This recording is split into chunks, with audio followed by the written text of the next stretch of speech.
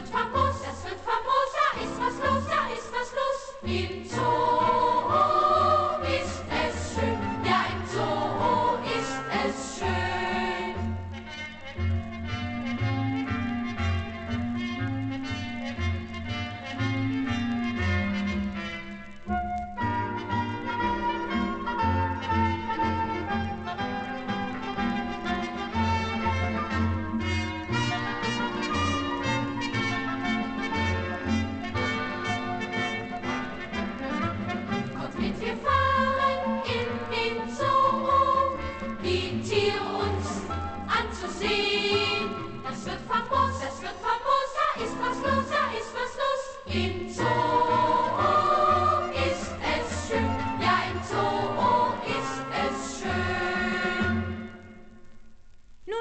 Am Ziel und spazieren herum. Und seht, wen wir da schon entdecken. Ein Kragenbär ist es. Sein Name ist Brumm. Jetzt blickt er herüber. Jetzt dreht er sich um. Jetzt nickt er, als wollte er uns necken. Wie Seide, so glänzt in der Sonne sein Fell.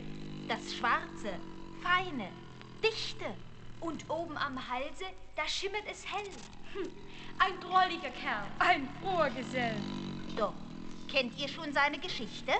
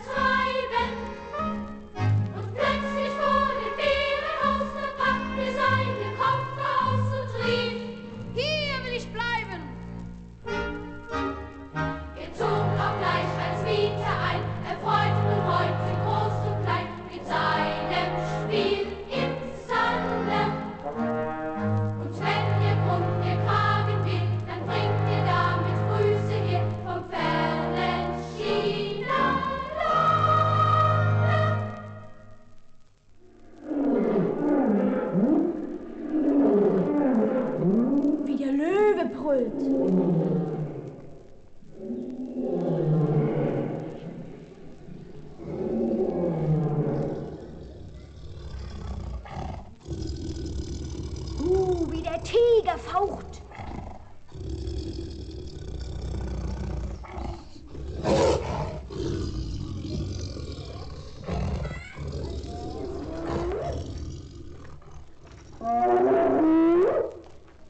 Die Hyäne schreit.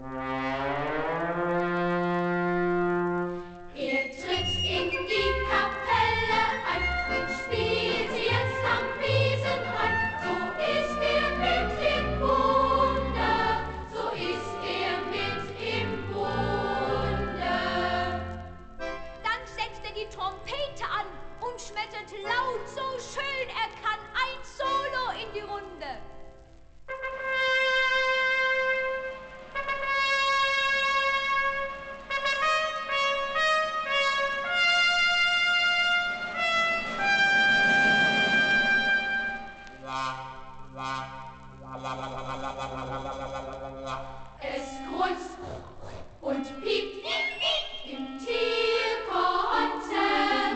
Es brummt in Dur und Moll. Es klappert laut. Es faucht und blatt. Und wird wundervoll. Und eine der Trompeten kann, hilft jetzt den Musikanten. Man hört und singt bei jedem Lied. Auch unseren Elefanten.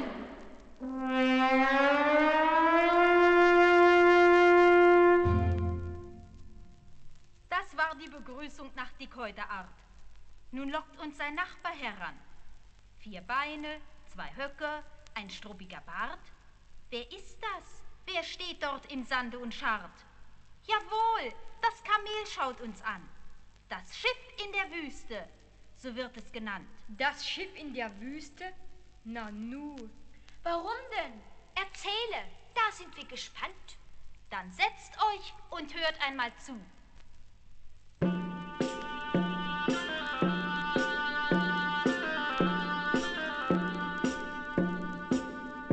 Die Sonne brennt am Firmament der Pyramiden.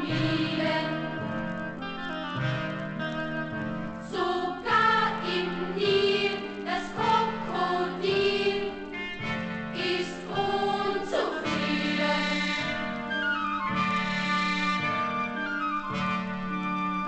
Doch das Kamel macht nicht Krakeel, es baut nicht ab, es macht nur heiter, immer weiter.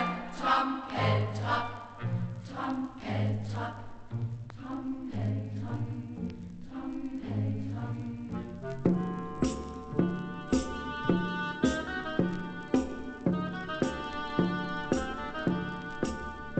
Es trägt so viel und lässt das Ziel dabei nicht schießen. Im Wüstensand, trotz Sonnenbrand, sich nicht verdrießen.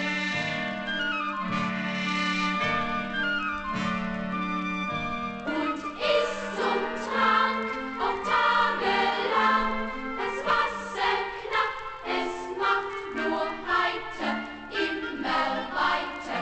Trampeltrapp, Trampeltrapp, Trampeltrapp,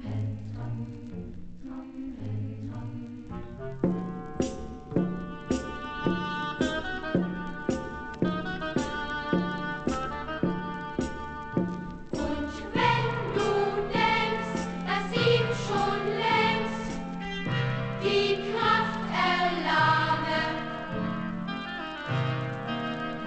dann tippst du fehl, denn beim Kamel, da täuscht der Name.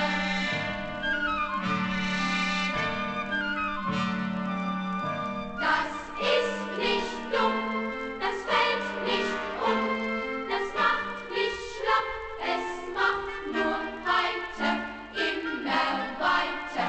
Trampeltrapp, Trampeltrapp, Trampeltrapp, Trampeltrapp.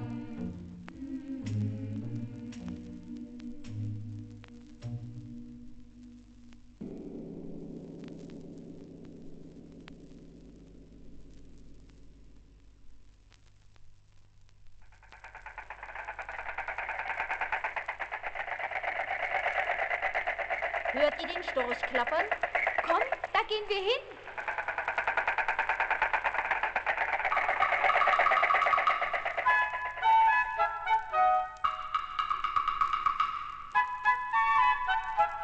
Der Storch, der steht auf einem Bein.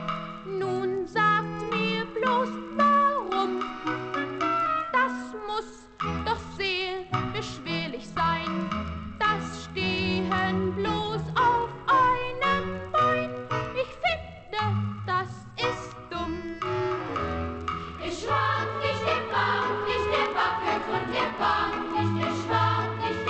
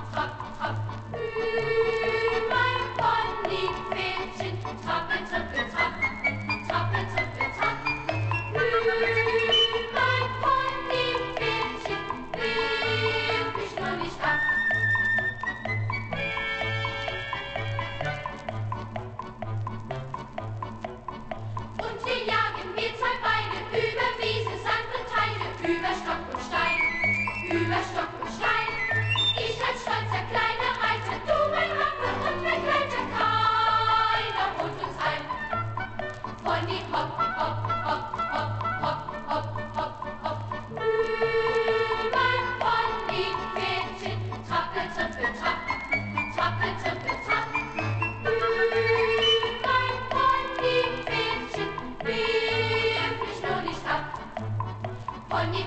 trapp, trapp, trapp, trapp, trapp, trapp, trapp. Mein Ponypferdchen, trappel, trappel, trapp, trappel, trappel, trapp. Mein Ponypferdchen, wirf mich nur nicht ab.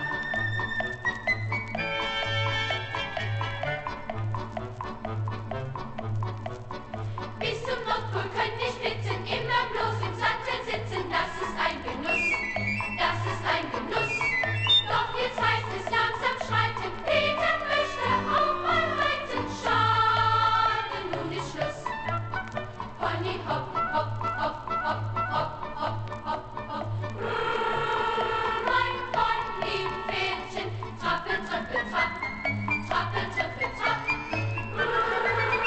Mein Ponypferdchen, halt, ich steige ab. Nun gibt es bei den Tieren hier nicht große nur alleine. Auch kleine Tiere findet man und, wenn man richtig sehen kann, noch kleinere als kleine. Sie haben hier im großen Park kein Haus und kein Gehege, kein Schild, das auf den Namen weist. Sie leben unbeachtet meist so irgendwo am Wege. Doch so ein Würmchen wurmte das, es dachte sich, Auch ich bin was. Das darf man nicht verhehlen. so zog der Kleine gerne groß, dann eines schönen Tages los. Nun lasst's euch mal erzählen.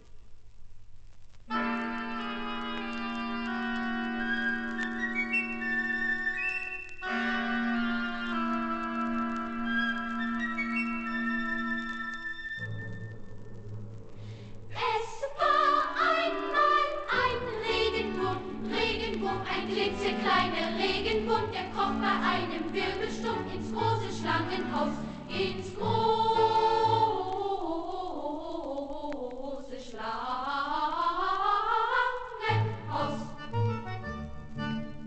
Ein warmes Heim aus dickem Glas, aus blitzeblankem dicken Glas, in dem die Anaconda saß. Das suchte er sich aus. Das suchte er sich aus.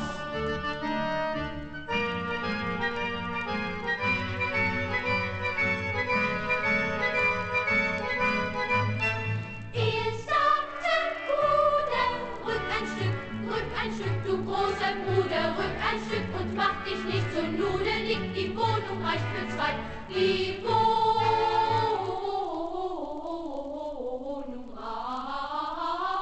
reicht für zwei.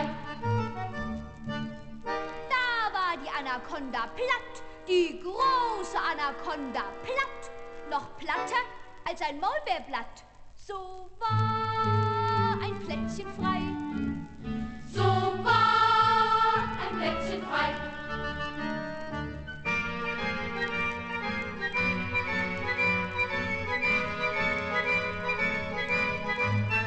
Nun nimmt seit diesem Wirbelsturm, seit diesem wilden Wirbelsturm, der klitzekleine Regenwurm im großen Schlangenhaus, im großen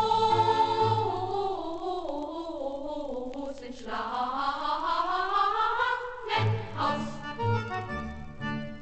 Und jeder denkt in jenem Spind, er denkt in jenem Schlangenspind, da sitzt ein Anaconda-Kind. Ha, ha, so siehst du aus. Ha, ha, so siehst du aus.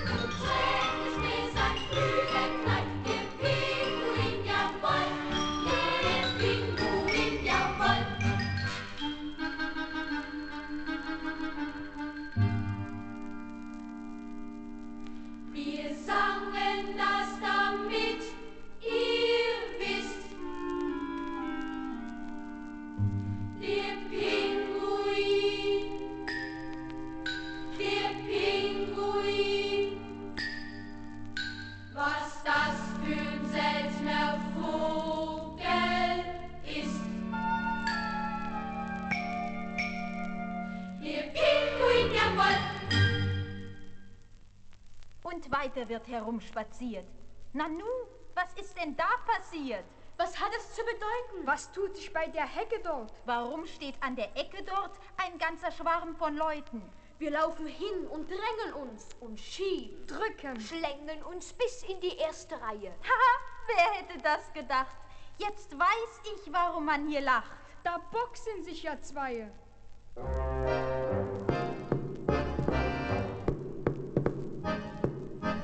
Das Känguruh samt Besuch hat Streit mit einem Ochsen. Gefährdet sich ganz fürchterlich und fängt gleich an zu boxen.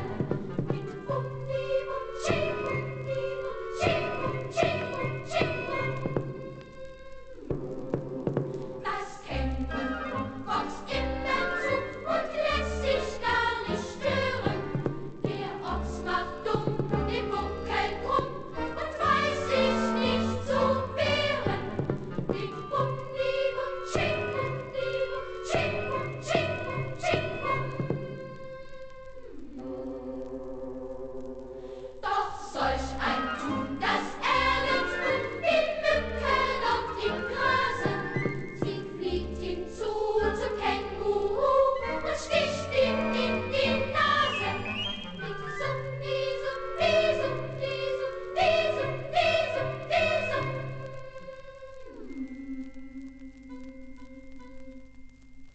Das Känguruh läuft fort im Flug und lässt nun das Geboxe. Das Mückentier war klüger hier als dieser große Ochse.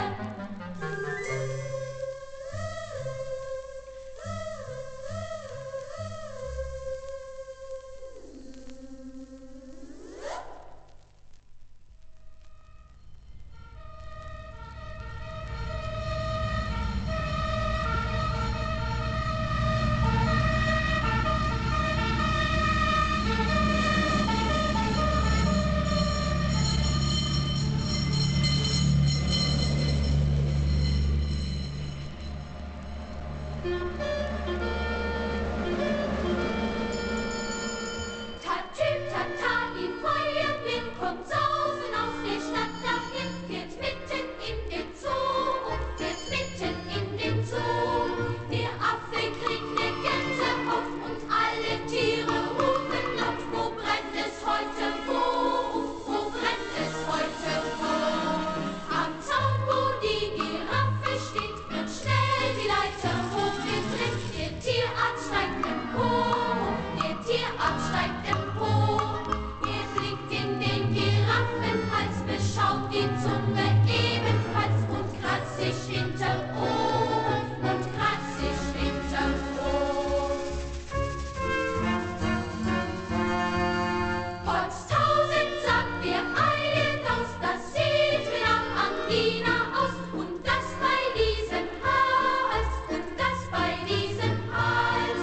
Doch keine Angst, das schaffen wir, und mir für das Giraffentier 10 Büchsen Biomals, 10 Büchsen Biomals.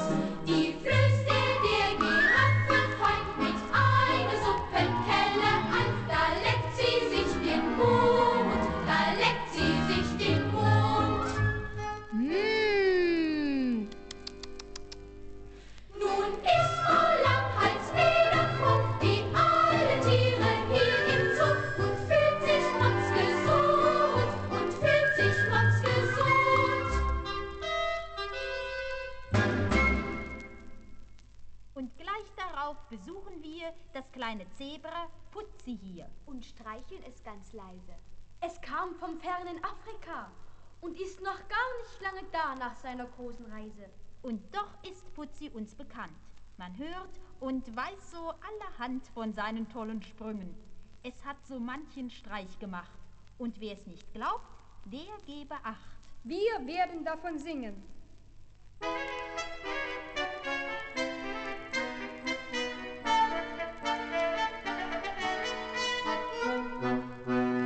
Putzi ist ein Zebrajunge, hat ein feines Fell. Ringsherum wie Kullerreifen, lauter schöne schwarze Streifen und dazwischen hell.